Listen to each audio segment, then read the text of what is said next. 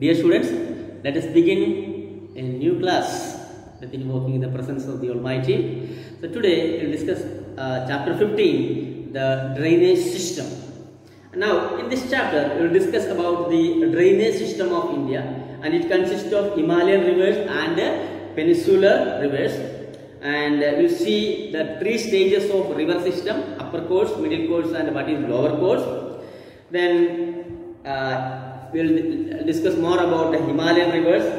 Then again Brahmaputra river system, then peninsular river system, and economic importance of rivers, and these all are the important point that we are going to discuss in this chapter. The drainage system. First of all, the word drainage system is used for the systematic pattern of rivers. It is the drainage system is used for the systematic pattern of the river. The systematic pattern of rivers. While observing the geography of India, it is seen that one main river along with the tributaries come different directions, and the flow of water from one another is called a water divide. It's very important. What is water divide? When a mountain or an upland separates the flow of water from one another, originating from the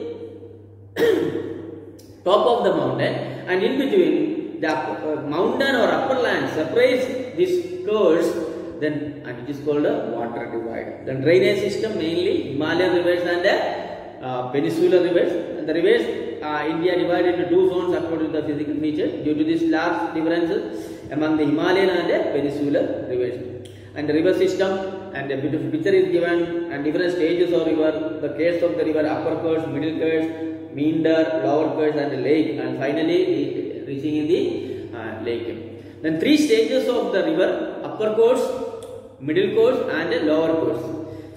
And when a river starts from the mountain region, it causes intense erosion, and it carries huge volume of sand and sediments along with it, and its flow decreases in its middle and lower courses. Meanders are seen in here, and near its delta, river divided into many tributaries.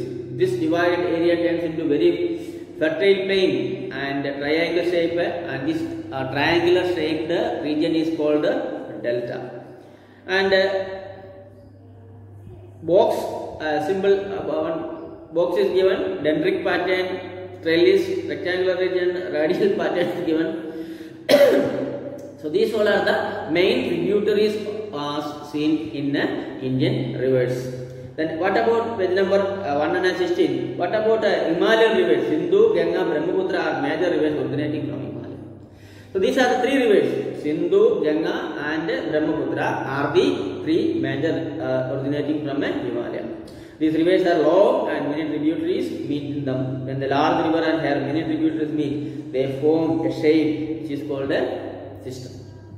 Then what is Sindhu river system? River Sindhu emerges from Manasarovar in Tibet. First flows to the north-south, then towards the west and all the. And the river Sindhu is about 2,900 kilometers long. And in 1960, a treaty was signed with Pakistan regarding the distribution of water, Sindhu river.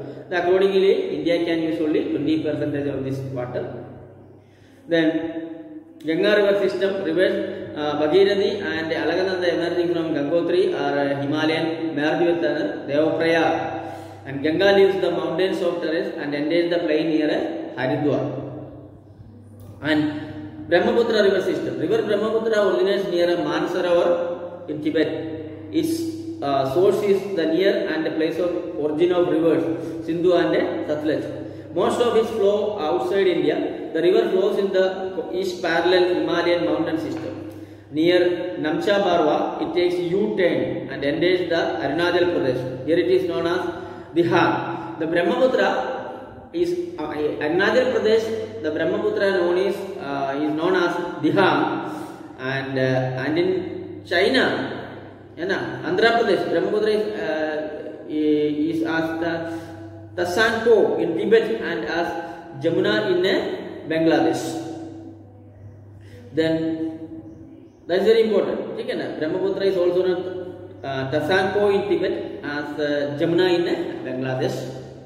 Then peninsular rivers Western Ghats is considered to be the main water divide for peninsular rivers. Major rivers of the peninsula: Mahanadi and Godavari, Krishna, Kaveri, etc. Then Narmada Basin. The Narmada originates near Amarkantak Plateau in Madhya Pradesh. It flows westward and Rift Valley. It flows through the rocky terrain marbles near the Jabalpur. Then Tapsi Basin is there. Then Godavari Basin is there. Mahanandi Basin, Krishna, Kaveri Basin. So read all these things. Then what is lakes? There are many lakes in India. Freshwater lakes are found more in the Himalayan region. Most of the lakes contain water during rainy season. Sambar Lake in Rajasthan is a saline lake. It's very important. The saline lake, usually the lakes contains fresh water, but in Rajasthan the Sambar Lake is a saline lake. And what are the importance of lakes? Lakes are useful to man in many ways. Some rivers are originated from lakes and the regions that utilized for irrigation and other purpose. Then economic important. What are the economic important? This one also very important. Rivers have remained most important during the human history. Rivers are the natural resource of water. These are very much important for many human activities. It has satisfied basic need of man. And agriculture.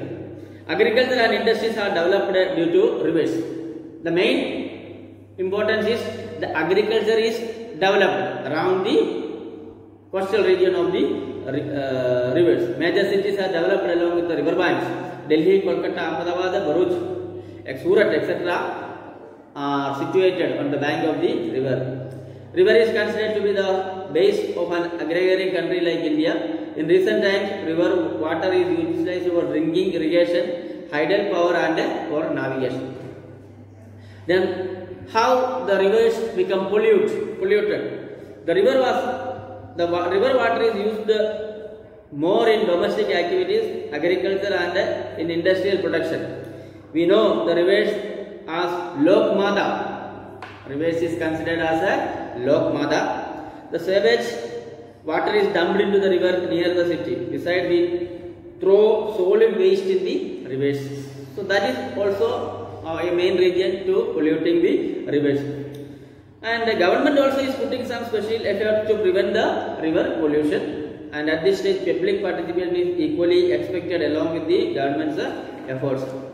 Now, measures to prevent the water pollution. This one also very important. The rules to prevent water pollution should be implemented very strictly. Water purification projects must be implemented through the National River Conservation Project. What is that project? National River Conservation Project. Strict rules should be formed to prevent industrial units from releasing industrial effluents in the rivers. Industrial units should be filter harmful contents from the chemical effluences before releasing them into the river. In order to keep the river water clean, every citizen should take care of not to mix up the domestic waste into the river. So it's our duty to do not throw the house waste or wastage from big factories. So do not directly thrown out to the rivers. So that's the main pollutant. Now, what is NCRP, National River Conservation Project, and second one is National River Conservation Project introduced in the second stage of Ganga River purification. So dear students, so a small chapter, and please complete this drainage system, and mainly you remember the word drainage system is used for the systematic pattern of rivers.